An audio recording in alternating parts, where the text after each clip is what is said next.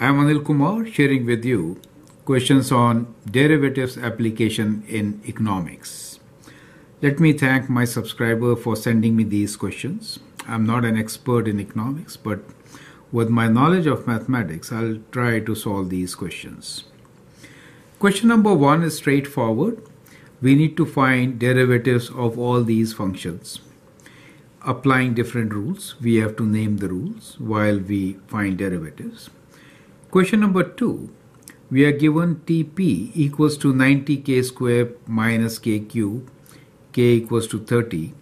We need to calculate Tp, which is total product, Mpk, which is marginal product of capital, and Apk, which is average product of capital.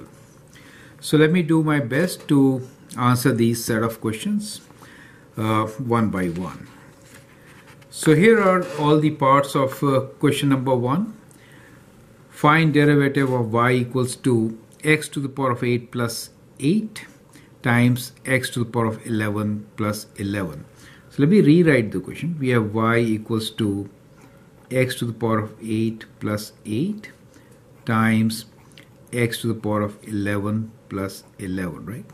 So in the first step, we'll apply the distributive property and expand it, right? That is to say, I'm going to multiply with x to the power of 8 both the terms and then with 8, right? So that is the distributive property which we are going to apply.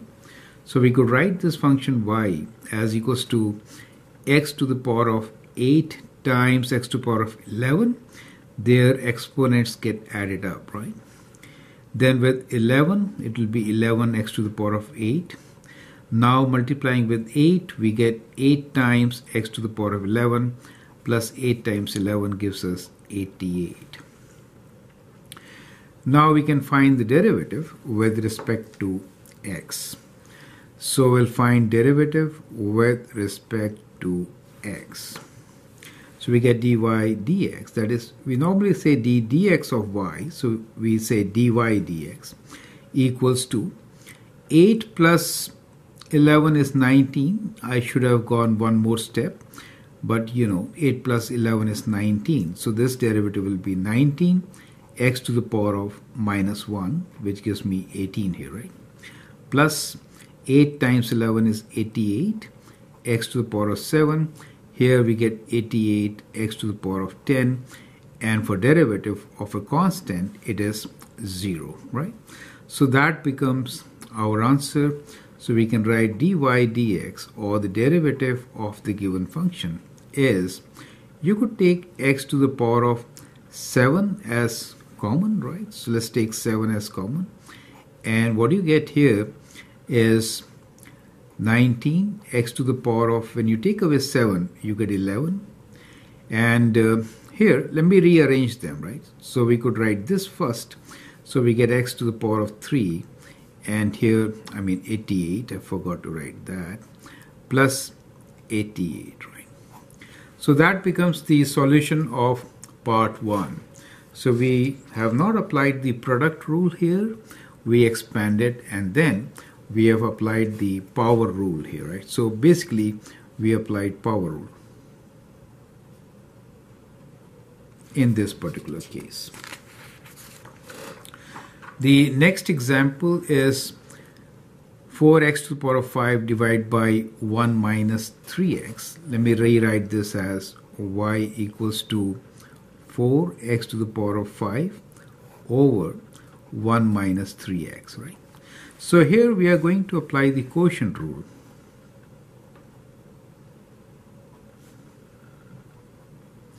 So in that case, the derivative dy dx can be written as square of the denominator, which is 1 minus 3x whole square. Derivative of this, let me write d dx of 4x to the power of 5 times the function 1 minus 3x minus 4x to the power of 5 times derivative of denominator, which is 1 minus 3x, right? So that is the rule for derivative by quotient rule, right? So if you have u over v as your function, right? So if you have to find derivative of u over v, in that case it is v square, u derivative v minus uv derivative, right? So that is what it is. So let us find the derivatives and simplify. 4x to the power of 5 gives us 20x to the power of 4 times 1 minus 3x. And here we get 4x to the power of 5 times minus 3x, derivative is minus 3, divided by 1 minus 3x whole square. You can open this bracket and then simplify. We get 20x to the power of 4 minus 3 times, we could, anyway, let's just expand it. So minus 3 times 60, x to the power of 5, and here we get plus 12x to the power of 5 over 1 minus 3x whole square, right? Now, this could be written as 20x to the power of 4 minus 60 from 12 gives us minus 8, and then 5 take away 1 is 4, x to the power of 5 over 1 minus 3x whole square.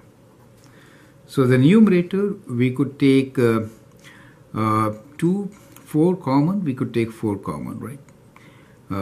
And x to the power of 4. So taking 4x to the power of 4 common in the numerator, we could write 5 minus, if you divide this by 4, you get 12x, right? Over 1 minus 3x whole square. So that becomes the result for this derivative, and we have applied the quotient rule.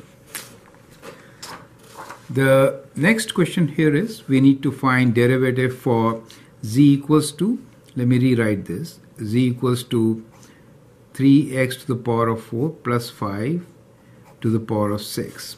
So we are going to apply the chain rule here. So combination of power rule and chain rule. So what we get here is differentiation of z with x gives us 6 times 3x to the power of 4 plus 5 to the power of 5, 1 less than 6, times derivative of inside function, which is 3x to the power of 4 plus 5. So I hope that is clear. So I've cut down on one step. Anyway, let's continue. I hope you understand that part. 3x to the power of 4 plus 5 to the power of 5. Here the derivative is 12x cubed, right? Now you can always multiply this. 12 times 6 is 72, and we have x cubed times 3x to the power of 4 plus 5 to the power of 5, correct? Now we are given an equation and we have to find derivative of this particular function. So we'll differentiate both sides with respect to x, right? So if you do that, you get d dx of 4x squared minus y cubed equals to d dx of 97. Now 97 being constant, that will be 0, right? Here it is d dx of 4x squared minus d dx of y cubed is equal to 0. Now derivative of 4x squared is 4 times 2, 8, and x. And here we get implicit derivation. We get 3y squared times dy dx equal to 0. Taking this to the right side, we get 3y squared dy dx equals to 8x. And from here we can write down what is dy dx. It is equals to 8x divided by 3y squared. Correct? So that becomes our answer. So here the solution is that the derivative is equal to 8x divided by 3y squared. Right?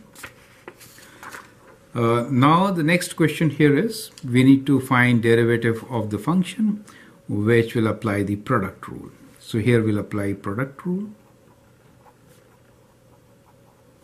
The question is y equals to 5x minus 1 times 3x plus 4 whole cube. So in the product rule, we get dy dx equals to derivative of the first function, which is d dx of 5x minus 1 times the other function, which is 3x plus 4 whole cube, plus first function 5x minus 1 times derivative of the second function, right? That's the rule. And now we can find the derivative. Derivative of this factor is just 5. So we get 3x plus 4 whole cube plus 5x minus 1. Derivative is 3 times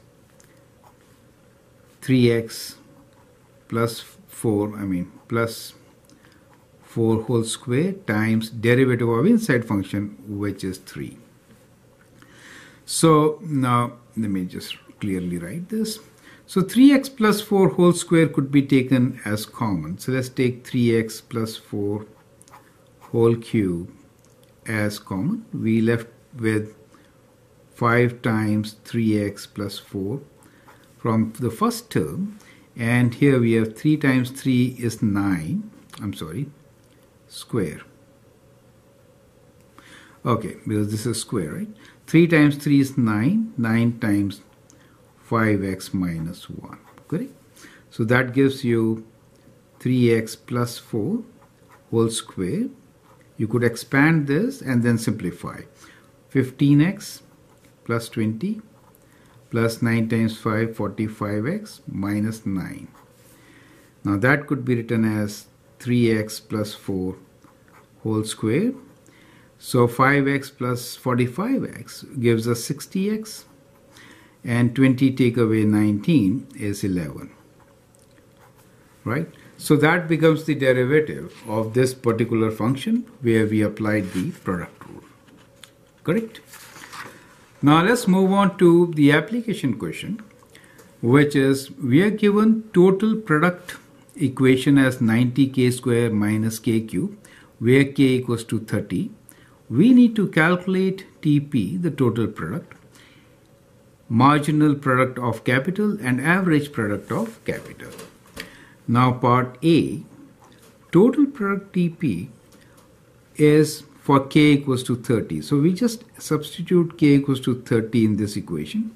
So we get TP equals to 90 times 30. K square means 30 square minus 30 cube. Is it okay? 30 cube. So you can use calculator to calculate this out. Or you can take 30 common and then we can actually find the answer also. Anyway, let's do this. 30, let me write down now 30 square times 90 minus 30 cube is equal to, we get this answer as equal to 54,000. Right? So this is 54,000. Part B is marginal product of capital. Now marginal product is